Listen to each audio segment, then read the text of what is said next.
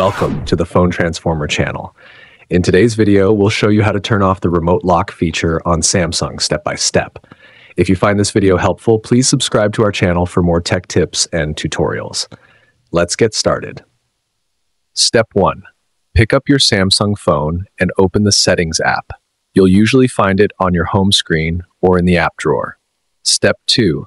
Once you're in Settings, scroll down and look for the Security and Privacy option. Tap on it to open the menu. Step 3. Inside the menu, continue scrolling until you see More Security Settings. Tap on this option to proceed. Step 4. Next, locate the Theft Protection section within this menu. Tap on it to access more options. Step 5. In the Theft Protection menu, scroll down and tap on the Remote Lock option. You'll notice this is currently enabled. Step 6. To disable it, simply tap on the toggle. When prompted, confirm your action by entering your screen lock password. And just like that, you're all set. Thanks for watching, and see you in the next video.